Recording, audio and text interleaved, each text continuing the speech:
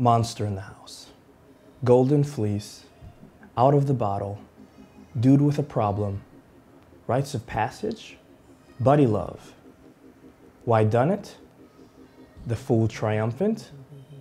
Institutionalized. And my personal favorite, superhero.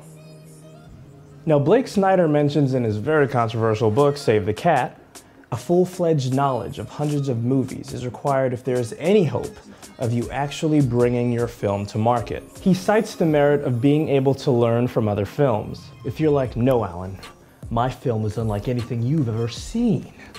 Well, I'm sorry, it's been done before.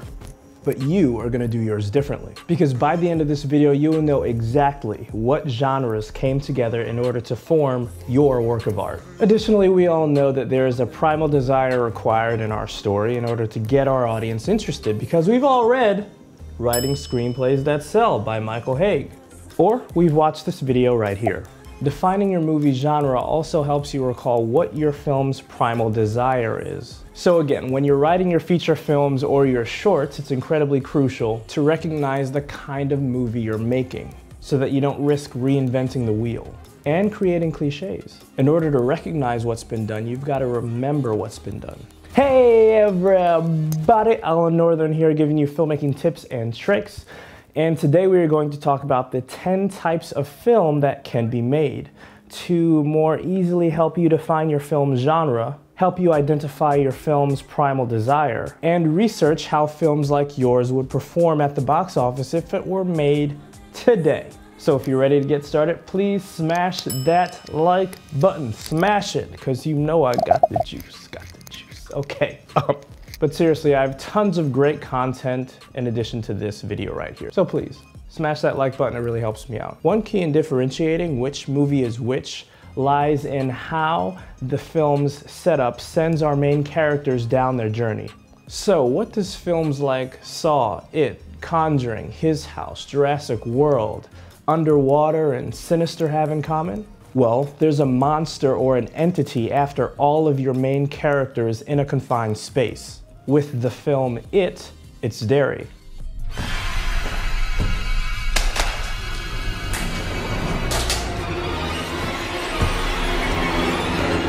The Conjuring, a house.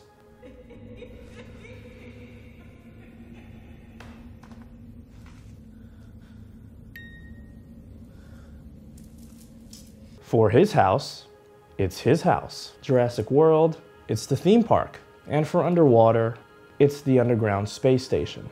Its primal desire for the most part is to not get eaten by the monster. Even in films when police officers are trying to catch the killer, as seen in Saw. So what are the rules of this genre? Alan, you don't understand, my film has no rules. I don't do rules! No, but hear me out. If you want to break the rules, it's best to know what the rules are and why they exist. At least give me that. So, first rule, our protagonists are trapped in a confined space. It could be a town, your dreams, or even the whole world. See how I broke the rule there? The idea behind this rule is simply that no matter where your main characters go, they can't escape. They're not safe. Second rule, the main character had to have done something to either create the monster or B, get into the monster's crosshairs. They committed some kind of a sin or a treacherous deed. Sinister. The only reason why Ellison Oswald is in the boogeyman's crosshairs is because he is seeking fame and fortune.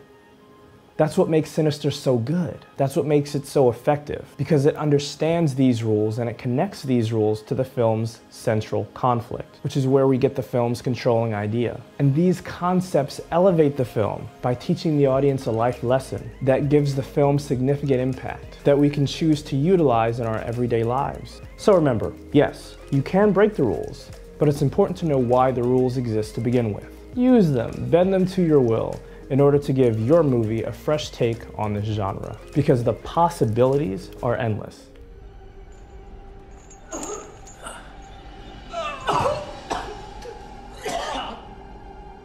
So you may think that films like Shrek, Lord of the Rings, Are We There Yet, and Casino Royale are completely different movies.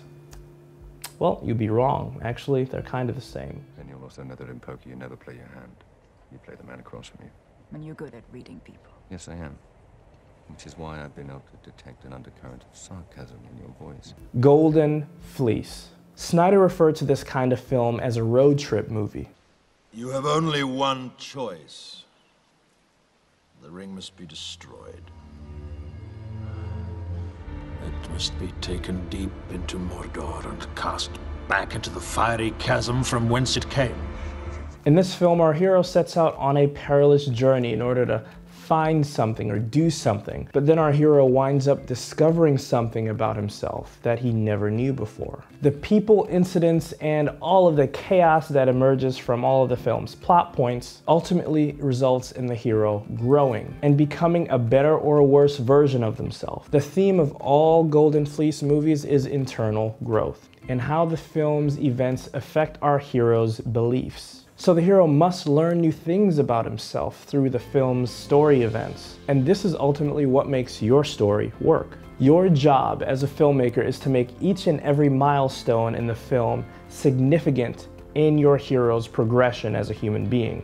The main thing that makes your film great is how various events in your film made your character change, in the degree by which they changed from the beginning to the end. Why? No. This is about a year's pay. What did I do? What did I do? Why is this happening to me? It was you two. If I didn't volunteer to babysit you two little demons, this wouldn't have never happened. And I'd still have my car. Go ahead and cry, I don't care.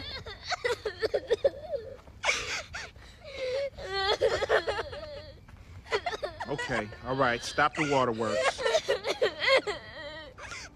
all right, okay, come on. Stop crying. Now I'm going to challenge you in the comments. Please write in the comments what you believe separates great films in this genre, such as Casino Royale, and good films in this genre, like Are We There Yet? Next up, Out of the Bottle.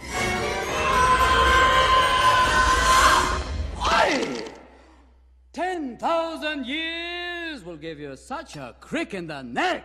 So what do you think Aladdin, Cinderella, Bruce Almighty, and Freaky Friday have in common? Yeah, exactly. They're the same movie. This is known as the classic what if tale. So if your story ever asks the question, what if, or I wish I had this, and boom, it appears, then odds are your film is out of the bottle. Wish fulfillment? 3 wishes to be exact. An ixnay on the wishing for more wishes. That's it. 3. 1, 2, 3. No substitutions, exchanges, a refund. So we've got a likable protagonist who comes into contact with a magical creature or entity or object, and then grants the character any wish he wants, or fundamentally alters the way they live their lives. Why am I in Anna's room? This isn't mine. Those aren't mine. That's definitely not mine.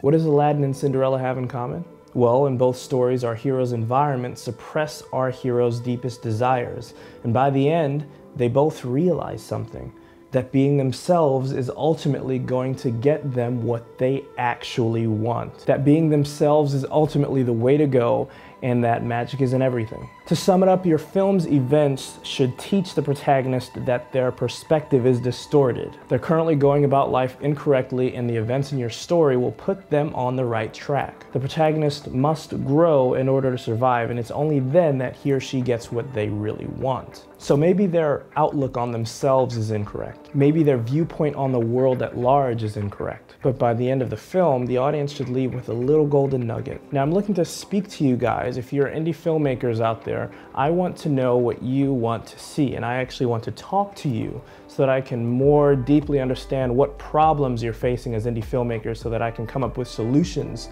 for your problems. So please, if you're interested in actually talking to me, please leave a comment below and we can connect. Did you agree or disagree? Please let me know in the comments below. I also made a film, it's called The Brotherhood. It's on Amazon Prime right now. And I also have, if you're an independent filmmaker, I have The Clover Key, which is a camera plate, screwdriver, and a bottle opener, and it'll help you in your indie film endeavors. There's a link below for that as well. All right, that's it for today. Be sure to stay tuned next week for part 2. It's always fun talking to you guys. Until next time, see ya.